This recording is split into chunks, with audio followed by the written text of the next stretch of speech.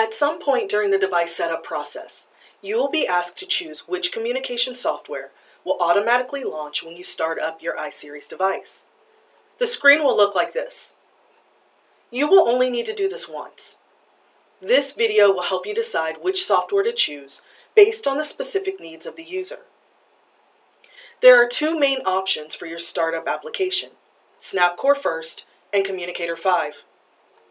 For children and adults who are not yet reading and writing and require symbols for communication, we recommend that you choose SnapCore First. SnapCore First, created specifically for symbol users, will help individuals grow their language in a systematic way, encourage literacy development, and support engaging interactions.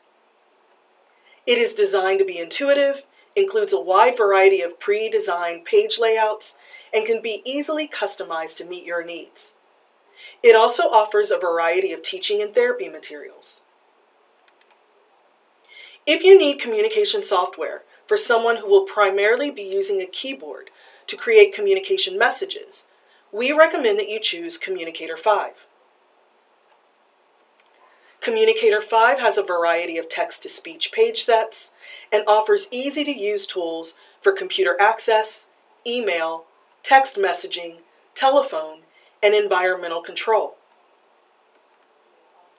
Communicator 5 is designed to help individuals communicate more efficiently through spelling, word prediction, and pre-programmed phrases.